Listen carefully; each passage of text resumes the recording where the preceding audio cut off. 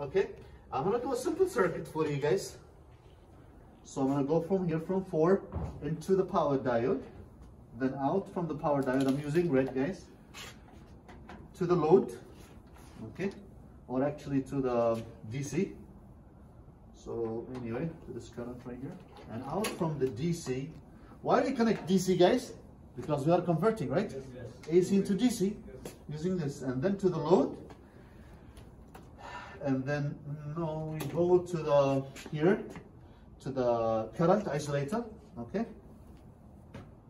and out from the current isolator, because I want to connect the oscilloscope. If I don't connect the oscilloscope, I don't need this. I want to go to the load, and then I will close the circuit. So that's what I have done here for N. Huh? So when I go from variable right here, AC, that's the source, AC. I came to the power diode. The power diode will convert. It will give me half wave in this case, right? Yes. I go out to the DC, because now, since I put it half wave, it will be DC, right? Yes. That's the source. The output will be only positive. Okay. That's the circuit. The voltage, all the time, see here, this is red. I use red for the circuit. And for the voltage, across the load, you guys see here, either to the voltmeter or to the voltage isolator, is the same. See here? You guys see this? Yes. I'm gonna take another blue. I'm gonna go from the voltmeter either to the same point or here. Here? That's my circuit, okay? Load, I don't know how much are the load right here. They're looking for 60. 60, you can just use this to find the 60 right here. And 60 right here, 600 and 300 is on. And everything is on. That's 60, you know how to take this, right? Okay. That's it, let's see here. Okay. And it, okay. Let's increase up to, for example, 60 here. You guys see this one is going opposite. See here? So in this case, turn off, flip this, and flip this if the reading goes to the negative, huh? Yes. You don't have to do this. Turn on. Okay. Now I'm going to give it, for example, 120. Okay, that's 120 here.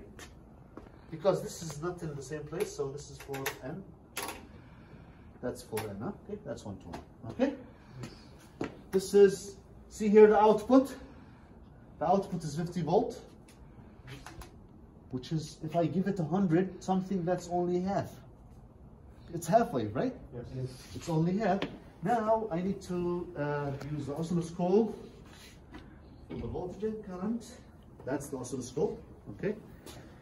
Make sure you record right. Otherwise I'm going to give you like 0. Okay?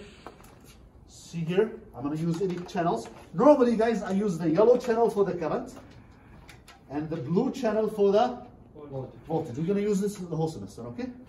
As we said here, red for the circuit, blue for the volt, and the yellow for the load. Same thing here. This is yellow, so I'm going to go here. This is the ground, and this is here, and that's the ground in the middle. And this one here for the volt, the blue one. Same thing, the ground in the middle right here. Okay. So here you come now, let's see, we're gonna put auto set. You can come closer. I'm gonna press auto set, that's the beginning that you need to do. Make it auto set and see. And then you start fixing, huh? Nothing here. Okay, nothing here. Okay, I need to, because this is not connected yet, I need to press this. I need to give the electricity to this isolator right here. Okay. See, now I have something. I'm gonna press auto set again. Okay. Now I have something, guys. Yes. I have the current is the yellow, right? Yes. Come closer.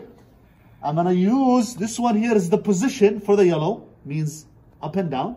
So I'm gonna put everything in the x-axis. See here. That's the X. You see the arrow right here? I'm going to put the arrow in the X-axis. Okay? This one here is a flipped. The blue. So if it's a flipped, I press this and I flip it. This one to flip.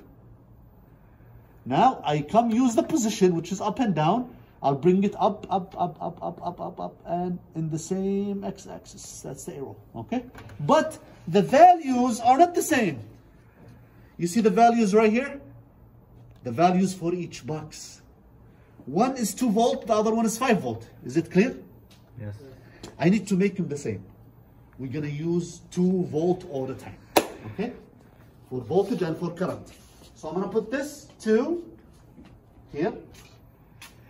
This one, to use this one. Huh? This one is to choose the value of the voltage. So I'm going to put this 2. That's 2 now. This one here is to choose the value of the volt. This one is for the yellow.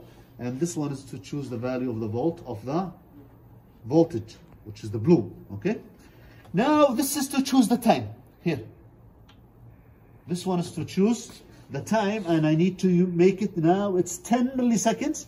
I want to use it either 5 or 2.5. That's 5. See how it's clear now? Yes.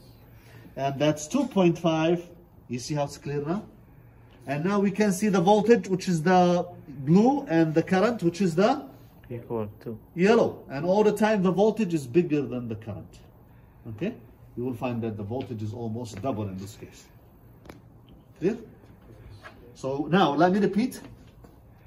This is the yellow channel. This one here is up and down. This one. This one here, if you want to press it, it will give you the information of the yellow. So you want to invert it, you can invert. See how I invert the yellow? I'll bring it back.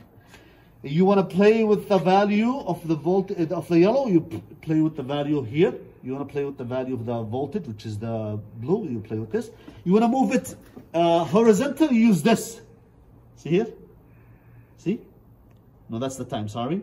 You want to pull, this is the horizontal here. This one. That's, you want to move it left and right, see?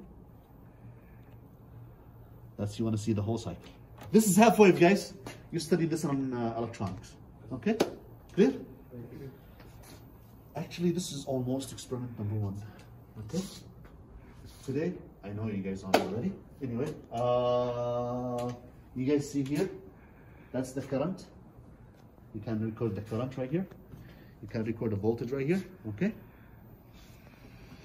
That's it.